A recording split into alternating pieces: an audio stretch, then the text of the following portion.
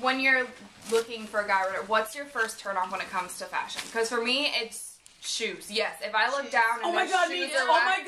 My mom, if their shoes are whack, like it's over. Right, my mom like, always told me if a guy can't take care of his shoes, he can't take care of a woman. Exactly. It's true. It's shoes. Yeah. Yeah.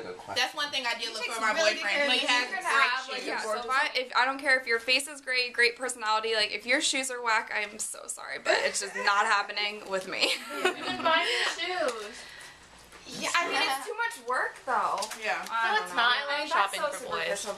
Yeah, but It's one thing though, okay, because shoes aren't a total reflection of their style. Because they could be totally good from here down and just like, maybe they have really big feet or something. Like, for me, if they're wearing anything like embroidered or like screen tee, rhinestone, like even remotely Ed Hardy reflection, it's like anything Ed Hardy but you can still work on it. Like style, you can buy clothes, but you can't like buy a gentleman. But I feel like I look for the je ne sais quoi of a person, like their whole confidence and stuff like that. And I feel like if a guy can't dress, anybody, I feel like you don't look on TV. You just don't care.